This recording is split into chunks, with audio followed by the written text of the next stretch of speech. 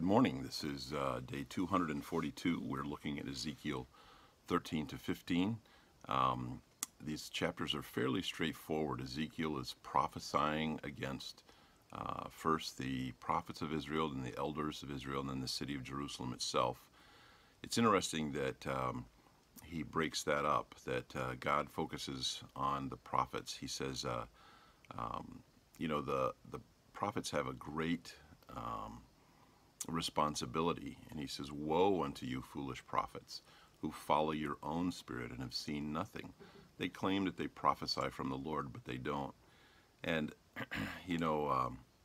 I am concerned that there's a supposed spirit of prophecy among some who proclaim themselves prophets, or others do.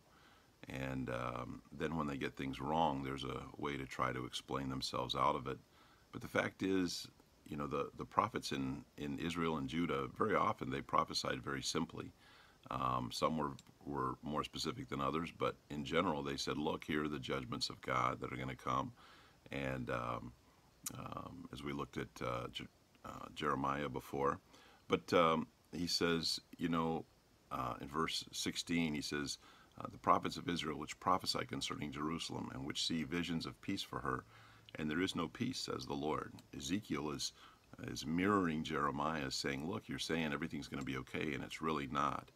And interestingly, at one point he says, your kerchiefs also will I tear, and deliver my people out of your hand, and they shall be no more in your hand to be hunted. He says, even the clothes that you wear are going to be torn off of you. There's a spirit of vanity that he speaks to. I think it's very important that we, like the Bereans, that we test the spirits of those who would prophesy among us, those who would foretell particularly, but even those who would say, hey, this is about your life now, that we test those spirits and make sure that they're listening to the voice of the Holy Spirit. And then he speaks to the elders of Israel, and this is really both a spiritual and somewhat a political office of an elder. And he uses a phrase here. God uses a phrase. He says, "Son of man, these men have set up their idols in their heart, and put the stumbling block of their iniquity before their face." And the point of idols was that something was outside. It was controlling, a piece of wood, a piece of stone, a piece of metal that had been shaped. These things, or things in the heavens, and they were formed because they were attributed power outside of the person of the individual. But in actuality, God says they've taken the values of those idols that they supposedly worshipped on the outside, and they've transferred them so that now they're a part of them, a part of their heart. And he really takes the elders of Israel to task. He says, repent, turn yourselves from your idols, turn away your faces from all your abominations. And basically he was saying, hey, there's secret sin that you're holding on to, that these values have become a part of you. Not just the worship of the idol, but the thing that the idol supposedly values. If it's an idol of fertility, you've taken that sexuality into your heart. If it's an idol of fertility for provision, you've taken greed into your heart. If it's an idol of control, you've put your children through the fire. And the fact is, he says, I'm going to bring a sword upon the land. It's going to go through the land, and I will cut off man and beast from it. I will send a pestilence in the land. And toward the end of the chapter, he begins talking and using the example of Noah and Daniel and Job. This is significant for a couple of things. One is Noah and Job were very ancient examples, but Daniel was a current example. Ezekiel knew Daniel. He certainly knew of Daniel, and Daniel's fame had already been in the land among the Jewish people for his righteousness and his honesty and his uprightness before God. And he uses Daniel as an example with Noah and Job of those who were righteous. And that's significant because, as opposed to the elders of the land, Daniel, who was relatively young at this time of Ezekiel's writing, was well known as a person of righteousness. But he says, even if these three, Noah and Daniel and Job, were in the land, They could only deliver their own souls by their righteousness. Their children would not be saved by their righteousness. They're not their sons or daughters. They wouldn't be saved from the sword. They wouldn't be saved from the pestilence. They just wouldn't be able to deliver them out of the judgments that are coming, the famine and the beasts that were going to overrun the land as some of the protectors were taken away.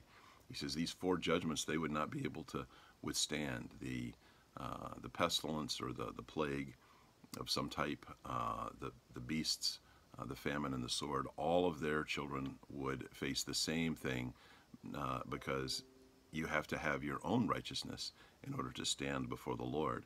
And the righteousness of the parents wouldn't do. And he uses these three examples, and that's significant for us. We too have to stand before the Lord. It's not based on what someone before us has done. And our children and our children's children have to stand before the Lord on their own also.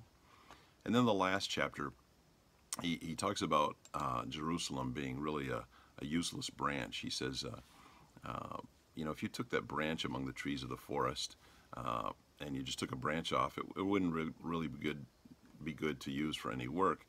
But then if you put it into the fire and then took it out, then it's really useless for work. He says, what good is it then?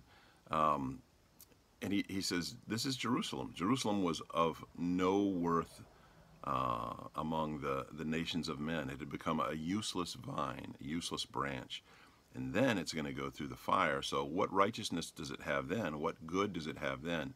What value does it have among the kingdoms of the world, and particularly toward the kingdom of God? He says it really doesn't. And Ezekiel's phrase that he wrote down, where God says, I will make the land desolate because they have committed a trespass, says the Lord God. The term desolate there is frightening, because desolation means there's nothing growing, there's nothing of value there at all. To the nation, to the person, to the soul who says, I will go my own way, the Lord says desolation is the end part of that. Not only a great judgment, but a uselessness in this world. Everybody wants to have purpose. Everybody wants to be useful in some way. And God says the only way you're going to find that is find it in me. Now, Ezekiel goes on in some other chapters and gives more hope, but this is still the area where he's talking about judgment. We need to take this very seriously, no matter who we are, whether we're someone who is known among the community as being spiritually minded, a prophet, or someone who is known as being a person of influence, an elder, even someone who has great spiritual influence. We can't rest on our laurels. We can't expect our children even to follow the Lord because we do, or we can't be expected to follow the Lord because our parents did. We have to seek the Lord for ourselves. And in him we'll find the opposite of desolation, which is bountifulness, a beautiful place, a beautiful land, a soul that is free and prosperous and has great blessing and shares that with others. The Lord bless you today.